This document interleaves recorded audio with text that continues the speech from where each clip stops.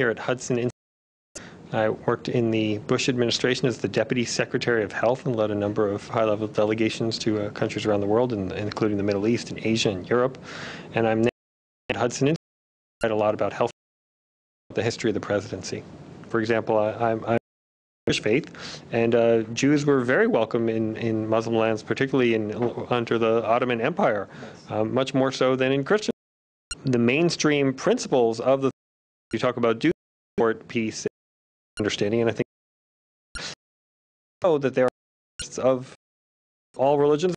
It's so neat to stand up to the radicals and say, "Way, this is not the right way," and the majority of religions believe that way. We just need to have strong voices out there condemning these kinds of outrageous behaviors. We are living in the end times, and King Moshiach is expected to.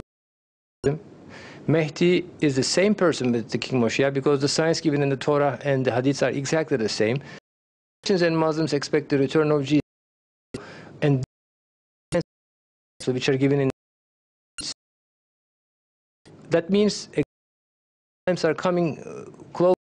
I'd love to see that happen, and obviously we all happen.